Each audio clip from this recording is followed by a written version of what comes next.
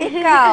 Sa akin, I was 6 years old and we used to live in Parañaque. And for 4 nights in a row, I would see this woman wearing a, hindi ko pa alam yung white lady nun. Okay. Wearing a wedding dress na sa harap ng bahay namin on the other side of the street for 4 nights in a row. Yes, a wedding dress. Umuupo lang siya doon? Nakatayo lang siya with a veil over her face. Oh my gosh. And I was always too scared to look at it, syempre naman. Pero tinatawagin ko yung mommy ko, Mommy, do you see this woman? My mom said no, all of those 4 nights. I would like to ask Miss Emma kung, is it because of my imagination since I was a kid? Or is it because kids see ghosts more? Is it because they're more imaginative? Yeah. Or is their third eye more open? So, sa question niya is kung nung bata siya nakakita and then yung mother niya hindi. Meron talagang ganon. It so happened na merong theory na ang bata versus sa mga matatanda, mas malaki yung pituitary gland nila. So, that's why they are more intuitive. And then, men versus women, mas intuitive ang mga babae. Kasi mas malaki nga daw yung pituitary gland nila. Yung pituitary, for growth yun, di ba? Yes. Tama ba? Yeah. It's the same gland. Yes. Parang theory pa rin naman yun. Pero yun nga, ang question is, bakit ang iba nakakakita at iba hindi? So, parang maihalin tulad ko yan sa isang singer. Everybody can sing. Meron lang mas talented. Meron yung pang banyo lang. Yes. Pero napapag-aralan siya. Sa shower lang, gano'n. Pero napapag-aralan siya. Actually, we have institute for that to develop your psychic abilities. Wow. Yes, yes. Ayan na, babe. Yeah. So, pwede yung possible na yung mother mo is hindi siya ganun ka-aware. Kasi meron din yan connected sa ating brain waves. Actually, we have 4 brain waves, the beta, the alpha, the theta, and the delta. Yung beta state, yung ganito, gising tayo, awake na awake tayo. And then, yung sa alpha state, yun yung time na relax tayo. Okay. Sa meditative state. Then yung theta, yun naman yung trance state, na pa-sleep ka na rin nun. Okay. Okay. And then yung delta, yun yung almost dreaming state mo na.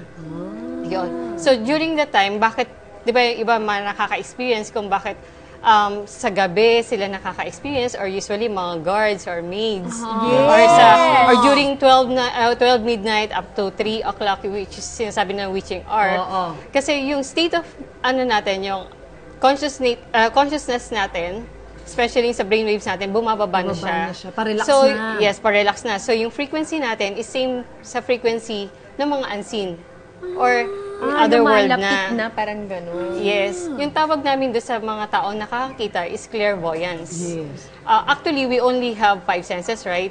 So, yung 5 senses natin, kapag nag-go beyond tayo doon na pumapasok yung tinatawag na psychic abilities, third eye, or sixth sense. Actually, we only have 5 senses lang talaga. Pero yun sa case mo, yung tinatawag namin clairvoyance, yun yung mga taong nakakakita. Pagka nakakarinig ka naman na hindi naman din naririnig ng iba. Like for example, meron isang nasa 47th floor, pero yung mga friends niya nasa ground floor, pero naririnig niya kung ano yung napapag-usapan.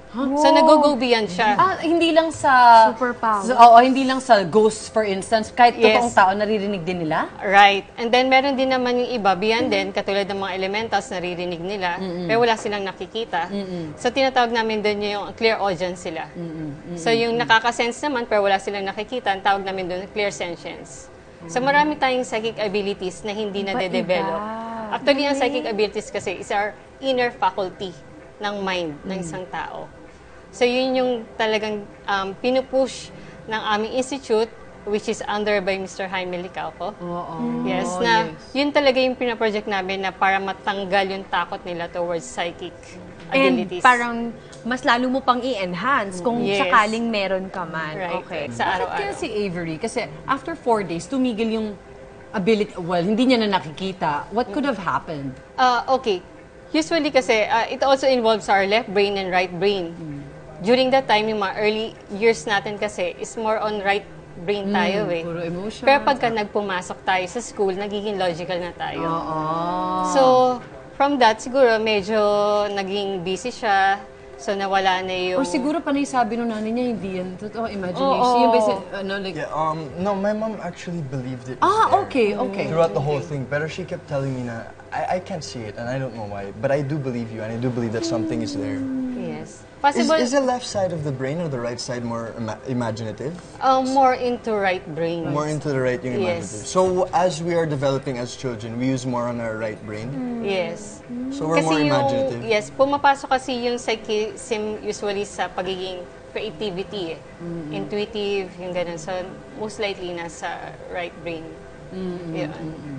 So being psychic po is not all about ghosts, pero you can use it to smell and detect diseases Yes. of other people. You can use it to see their personalities almost. Right. Actually, ang kinalulungkot nga namin, pag sinabing psychic, especially sa mga Filipinos, parang associated siya sa fortune telling. Yes. Actually, hindi lang siya kasi fortune telling eh.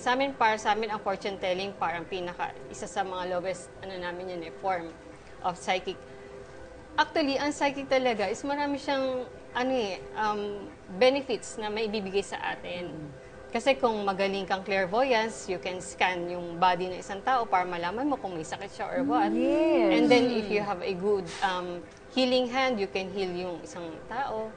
Ganon. Tapos you can, pwede rin siyang makahanap ng mga lost things or person. Either you can find some treasures. And then, meron ding nakakapag-solve ng mga crimes. Wow. Galing, Napakarami Yeah. naman palang tulong nito. Yes, Meron marami di ba to- gumagamit ng mga powers na yun sa kasamaan? Yes, yun lang kinalulungkot namin kasi maraming gumagamit na sinasamantala nila yung psychic abilities nila. Ginagamit nila sa bad. Yun nga, yung usually, minsan nag-hypnotize sila. Or either, ino-overpower nila yung mind ng Yung mga isang nabudol-budol tao. ka.